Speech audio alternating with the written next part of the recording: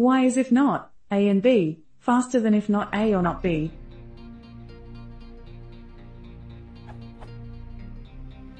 On a whim, I recently tested these two methods with Timey to see which evaluation method was faster.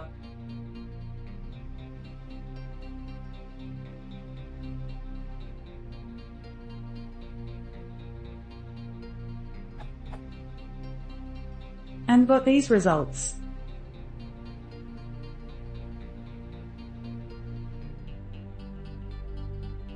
The difference in efficiency is between 1 and 9%, always in favor of, if not, A and B, which is the opposite of what I might expect since I understand that, if not A or not B, will evaluate its terms, if not A, and then, if not B, in order, running the if block once it encounters a true expression, and there are no and clauses. In contrast, the _CHK method needs to evaluate both clauses before it can return any result to the, if not ... that wraps it.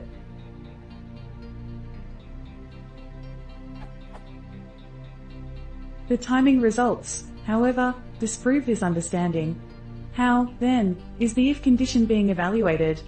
I am perfectly aware of the fact that this degree of micro-optimization is practically, if not completely, pointless. I just want to understand how Python is going about it.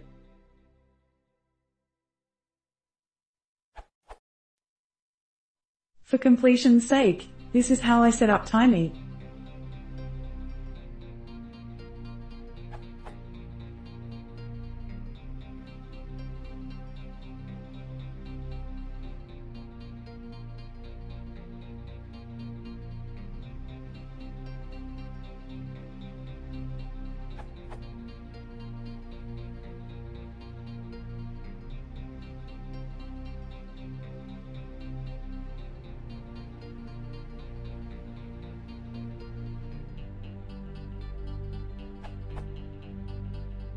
Then ran each timeeat.timer ... function with .timeeatpsych to get the results posted.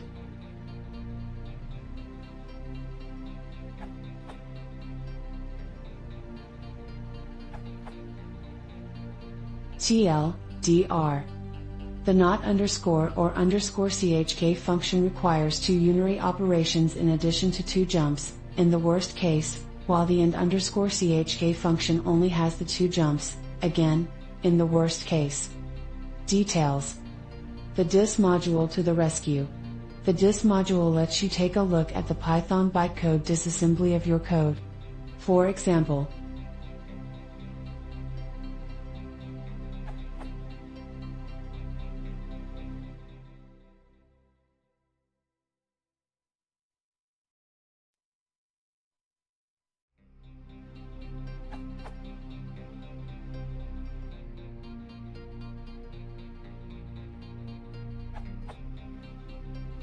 produces this output.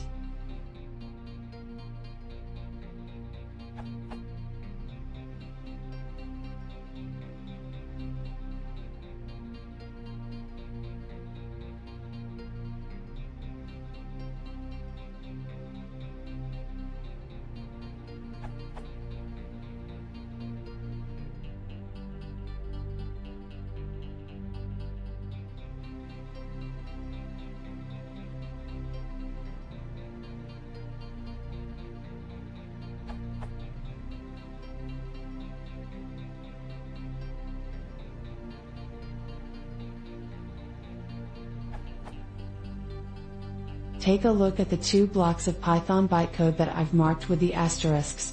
Those blocks are your two disassembled functions. Note that and_CHK only has two jumps, and the calculations in the function are made while deciding whether or not to take the jump. On the other hand, the not_or_ch function requires the not operation to be carried out twice in the worst case, in addition to the interpreter deciding whether or not to take the jump.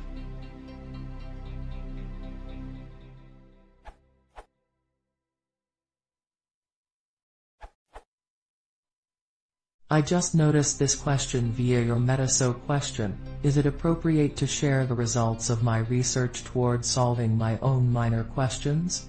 As you mention in that question, and one of the tags on this question indicates, This sort of thing falls into the category of micro-optimization. Ideally, one shouldn't need to worry about such minor performance differences, and as Knuth says, premature optimization is the root of all evil. But I guess it is fun and instructive to investigate such matters, as it can give you a better feel for how Python works under the hood. Mephi's comment prompted me to see what the timing differences were for if less versions of your functions.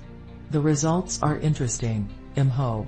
I also took the opportunity to streamline your testing procedure.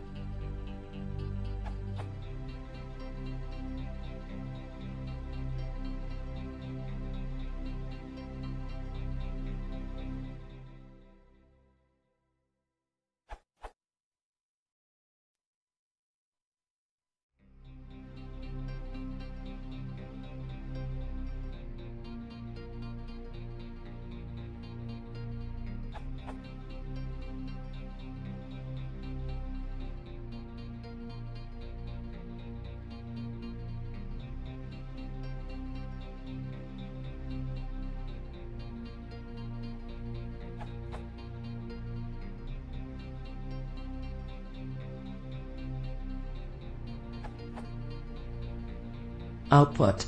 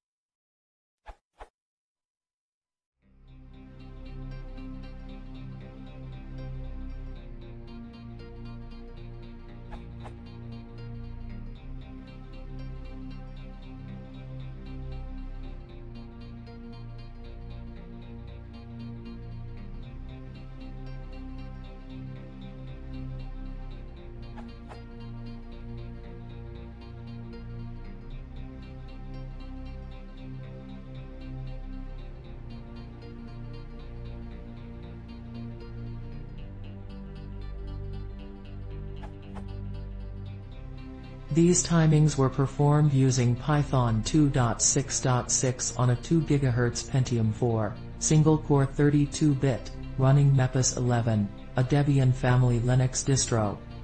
You'll note that I've avoided using your nextTup strategy to get the arguments for each function call, and instead I'm passing the args directly, as constants. The time taken to perform nextTups should be fairly constant, but it's best to eliminate such overheads, when practical, so that the reported time measurements more accurately reflect the performance of the code we're really interested in. Also, it's usual to perform several repetitions of the timing loop and take the minimum value. For you, I generally do 3 to 5 reps. From the Timite docs.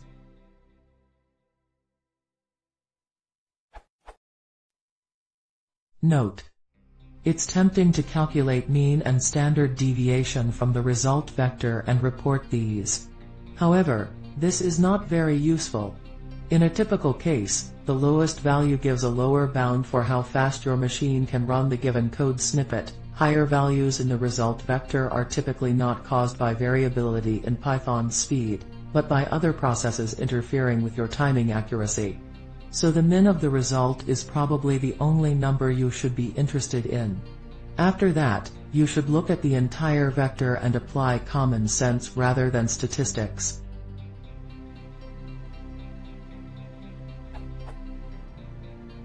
Your meta post says that you want to perform and report on other micro-optimization experiments, so you might be interested in taking a look at some code I posted a few months ago that does time tests on various implementations of the factorial function.